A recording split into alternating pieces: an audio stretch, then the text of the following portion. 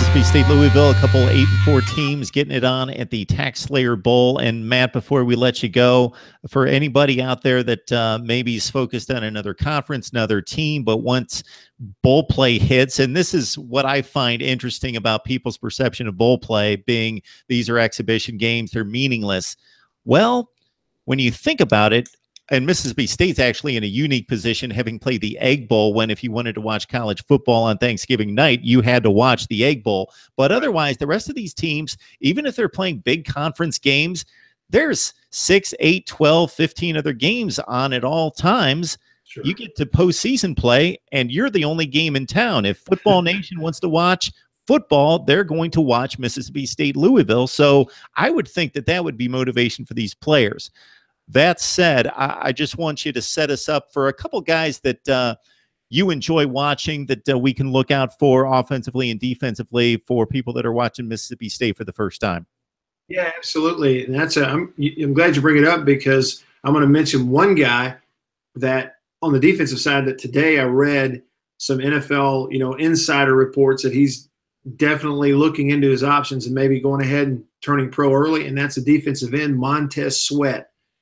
Montez, this is his only year so far at Mississippi State. This is his junior year. So he came from junior college down at Colin Community College. But he began his college career at Michigan State, played there at Michigan State, and then transferred out. So he's not completely, inexperienced. This isn't his only year of experience at this level. He's this really long, tall, lanky, athletic pass rusher.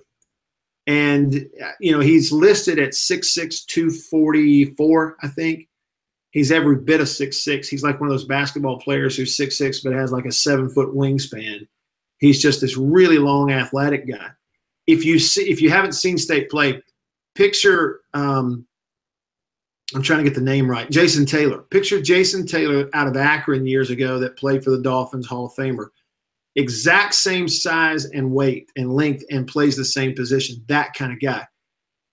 Maybe not quite as fast and as quick as a Jason Taylor, but similar anyway, so you can picture him. And he wears number 9. He led the SEC in sacks this year and is up there in tackles for loss and kind of went about that quietly. He's an all-SECer. And, yeah, he's legitimately looking into his options of, should I come back or have I topped out and I need to go ahead and bounce to the NFL? So we'll know soon. If you watch State in this game, he's going to be a big part of how they game plan it and what they want to do. And Louisville will have to game plan around him. And, another guy that I think everybody needs to kind of keep an eye on is on the offensive side, the offensive tackle, Martinez Rankin, number 55. He's a senior offensive tackle, came into the year on everybody's draft prospect lists.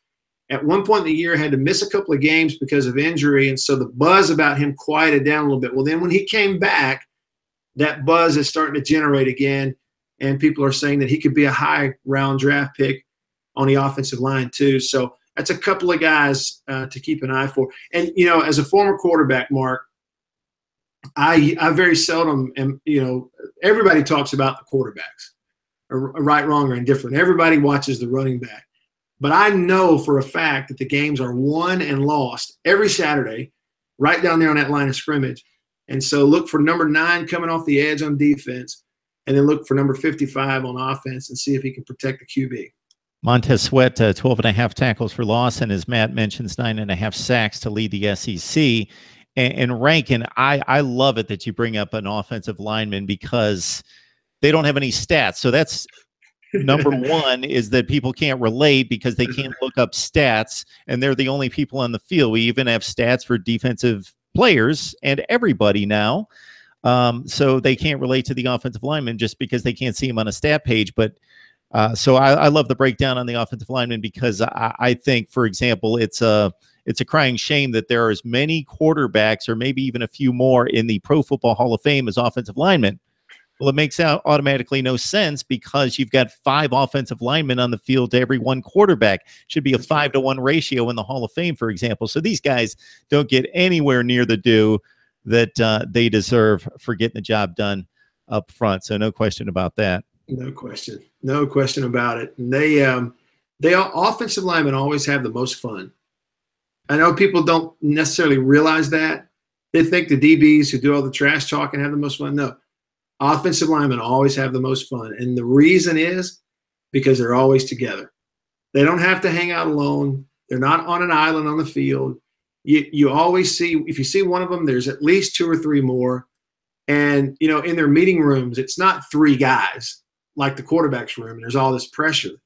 It's a room full of 15 guys, and they're all having a good time. So if I could go back and do it again, I would just eat and be an offensive lineman. If I could do it over again. Well, Matt, I got to say, as an old codger, I'm not real fond of these NFL celebrations that they're allowing now with like 22 people in the end zone doing all sorts of theatrics and choreography. But at the same time, it allows the offensive linemen to celebrate the touchdown that they paved the way for.